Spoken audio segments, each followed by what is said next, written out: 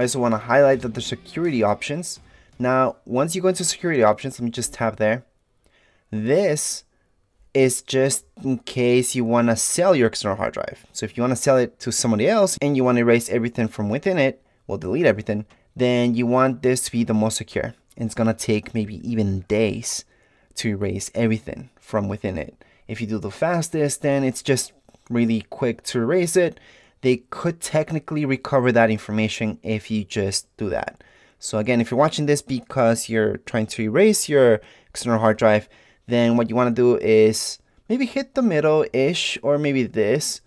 I would do this line, which is not the most secure, but it's secure. And that way, maybe it's just going to take a few hours.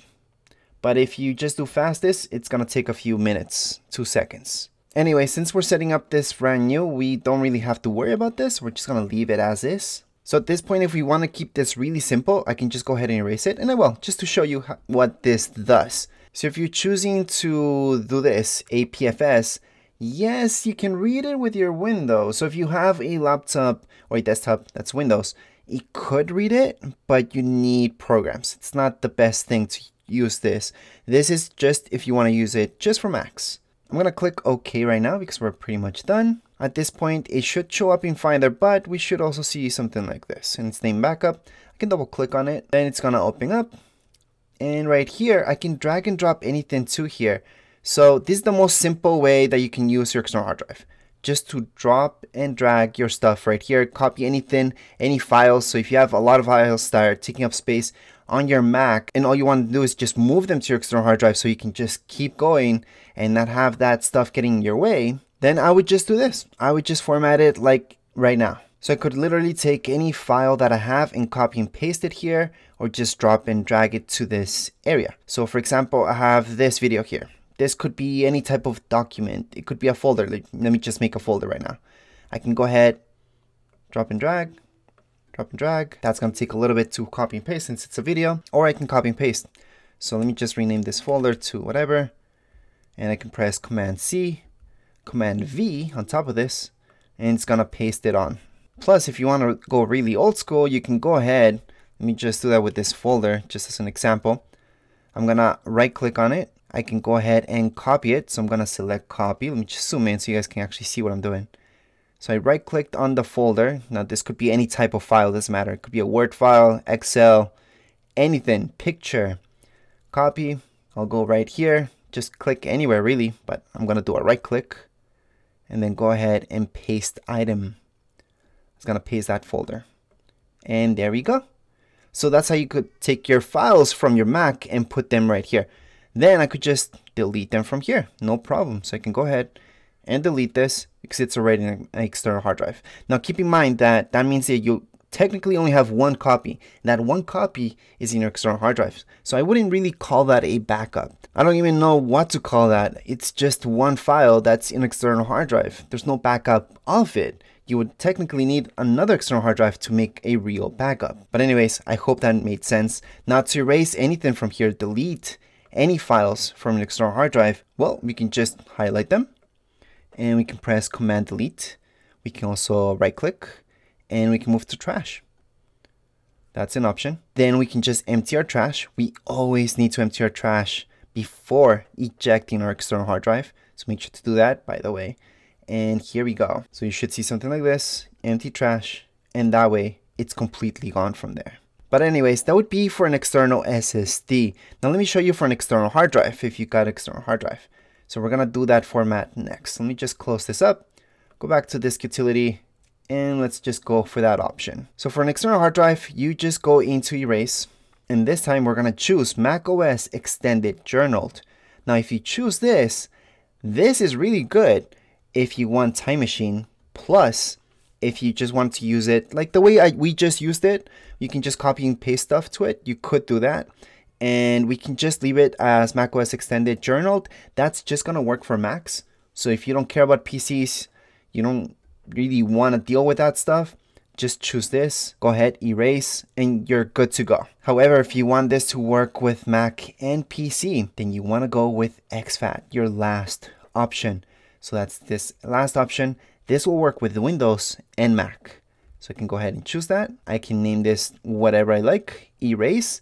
And then I can do exactly what I just showed you a couple seconds ago. The exact same thing, copy and paste stuff into it without any problem. So that's the most simple form of using your external hard drive. Using it like a big USB drive where you just copy files over and just delete them from your Mac. However, if you want to use Time Machine, which is something that's pre-built into your Mac, and what Time Machine does is backs up everything. It does an actual backup of everything from your Mac, your programs, your files, everything, pictures, videos. Then what I would personally recommend is splitting up your external hard drive. So I'm going to teach you what that means and how you can get the most out of your external hard drive or SSD. So as always, we're going to choose this option. Just make sure it's partitioned. And then we're going to just select journaled. Don't worry. We're going to go into exFAT as well. And before I keep going, I do want to mention that if you guys don't want to bother with Time Machine, you're pretty much done with the tutorial and you're good to go if you just want to end it right now. You don't have to watch this part. It's just a little bit more advanced for those of you who just want to make your lives a lot easier to back up all your files from your Mac to your external hard drive. So again, we're just going to start up with journaled partition map. And we're just going to name this, well, it doesn't really matter at this point. We're just going to name it Mac. And that's it. We are gonna just erase it. Erasing, by the way, it doesn't take that long. If you get any errors, just try again. Make sure it's partitioned, journaled. Especially if you're trying to do anything like exFAT, sometimes you get errors. Don't worry about it. Just try it again. You should be okay. But usually you get only errors when you're doing this if a program's trying to use your external hard drive for something. So right now we're done with this. Let's just press OK. Then up here, we're gonna go into partition. So this is our second option. So partitioning is really cool because you're kind of making your external hard drive to be more external hard drives. You're dividing it into parts so you can use each part for what specific things you want. So if it's a really big external hard drive, such as this one, 18 terabytes, it's quite big, 18,000 gigs. Well, you want to most likely partition it. So first of all, see this plus sign down here below? Just press on it. We're going to press on it twice. So that way it divides the external hard drive into 3 parts. Do not touch this. See where this says size? Don't touch that. If you want to change the size and how much space you're giving each part, just move these things around. See these circles? Yep. Just move them around. So you can just click on it, hold, and then move this around to give whatever part of the external hard drive more space. So in this case, I'm going to, let's say, and this might what I suggest doing. I'm going to leave the biggest part. So when I click on my biggest part, I'm going to make sure it's journaled. I'm going to name it Time Machine actually, because this is what I want. And this is what I suggest you guys doing too. So Time Machine, again, it's going to back up our entire Mac. It's awesome. I do have a video that explains everything about Time Machine. Anyways, we just did this, Time Machine, macOS Extended. Let's just click on another part. So this part right here, I'm going to actually make this part that I called Mac, I'm going to call it Windows. And that's because this part, I'm going to make it compatible with Windows. So I'm going to choose exFAT. And then we have one last portion, which is this one right here. So I'm going to click on it. I'm going to choose this one to say Mac Backup. And I'm going to choose Journal because this is just for Mac.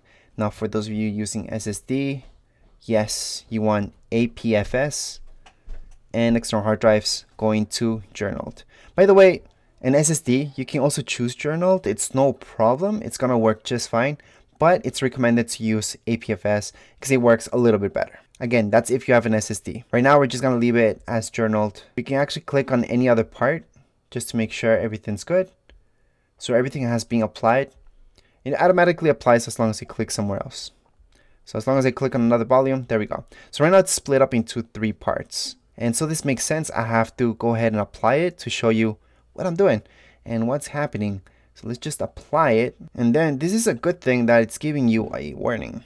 So because that's exactly what we're doing. We're erasing everything from within the external hard drive. So any data that's inside of it, whether there's files or anything, we're gonna delete those things, which again, it's a setup video, so it doesn't matter. Let's just go ahead and tap on partition. So here we go. It's gonna partition. So it's gonna split up our external hard drive in 3 parts. And I'm gonna teach you how to set up Time Machine, plus explain the other parts and why I made them. So there we go. Finally, it has done what it needs to do. Click on done. And here are my three partitions. And the biggest one is my time machine. Mac backup's pretty big, and Windows I left it pretty small. What does that mean? Well, you're gonna see what that means here on the side. Remember these guys? I used to have only one. Right now it shows as 3 separate external hard drives. Although it's just one, here are the 3 partitions. So let me just explain really quick why I made 3. Well, Windows, if I open it up, I'm gonna transfer any files that I want to transfer between any Windows laptop and my Mac in here. So again, I'm just using this part of it just to transfer files between my Mac and a PC. Now Time Machine, on the other hand, we're gonna set that up in just a second, so I'm gonna show you what that is. And Mac Backup, well, that's where I'm gonna throw any files that I want to keep forever and get rid of them from my Mac.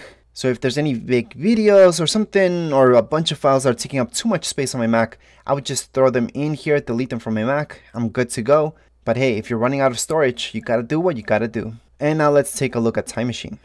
So let's go back into this utility. We're gonna close it off, and I want you guys to look for System Preferences. So this is how System Preferences looks like. And if you can't find it down there on the top left hand side of your screen, you're gonna see that Apple logo. Click on it. Second option, System Preferences. Under System Preferences, you're gonna notice on the bottom, it's gonna say Time Machine. So yes, it's something pre-built into your Mac, and it's awesome. So let's just click on it. And this is something that you guys might not see on your Mac. Well, actually, you won't see on your Mac because you don't have Time Machine set up. I already have one Time Machine set up with another external hard drive, and that's why I have it here. However, what we want is to select a new disk. And that's all you guys are gonna see, just select disk. So go ahead, click on select disk. We're gonna choose from available disks. So in this case, we have the one that we named Time Machine. So we're gonna click on there, then click on use disk. And this is something that you will not see because I have another Time Machine set up. So I can go ahead and use both. It's gonna prepare my Time Machine. And then down here, while that's preparing, I wanna show you 2 more check marks that you should have.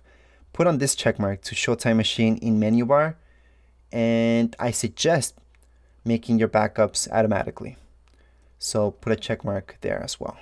So right now you should be able to see your Time Machine right here.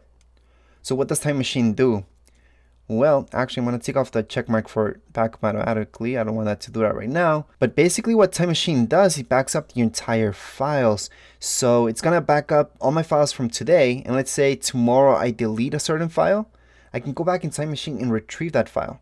However, once Time Machine becomes too full, so let's say I took up those 10 terabytes that I have of Time Machine, there's no more space in Time Machine, it's actually gonna start deleting old backups and making, that way it has enough space to make new backups. So that's how Time Machine works, because it makes a backup every single day of all your files. So even files that you made today, if you made a Time Machine backup today, it will back those up, and let's say tomorrow you delete them, you could actually retrieve them from Time Machine because you already backed them up.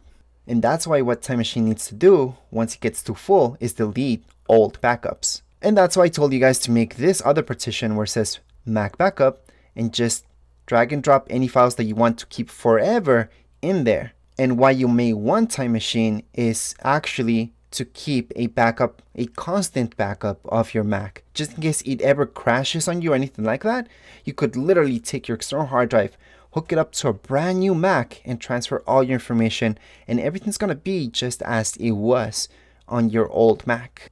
So I'm talking about software, everything, even your background, your desktop, how it looked like, your layout, the way that you organize your files in Finder, everything basically will be backed up in Time Machine. So that's why I personally suggest to always set up Time Machine. But of course you don't have to. You can just go the easy way and just drag and drop whatever files you need into your Mac backup. But if you also want a backup of all your apps from your Mac and everything else without you having to drag and drop anything, then just set up Time Machine as well. Quick note, don't worry if your Time Machine disk does not look like this. It could be another color, it could stay yellow like the other ones. It doesn't really matter. As long as you have it added here, then you're good to go. And remember I told you to add this Show Time Machine menu bar? Well, that means that your Time Machine is all the way up here. So let me just scroll, click on it, I can see my latest Time Machine backup, and I can click on backup now. So if you guys want to back this up right now, go ahead and click on it and then just let it run throughout the night if you have a lot of files. Anyways, hopefully this video made sense for you guys. And again, don't overthink your external hard drive. Just think of it as a big USB drive where you can just drag and drop files into it. And if you follow this video, you'll avoid any problems that you will have if you use the software that comes pre-built into your external hard drive or SSD. Anyways, as far as this video goes, we're all done. If you guys have any comments, questions, you guys can write down here in the comments area. Don't forget to subscribe and rate. Thank you.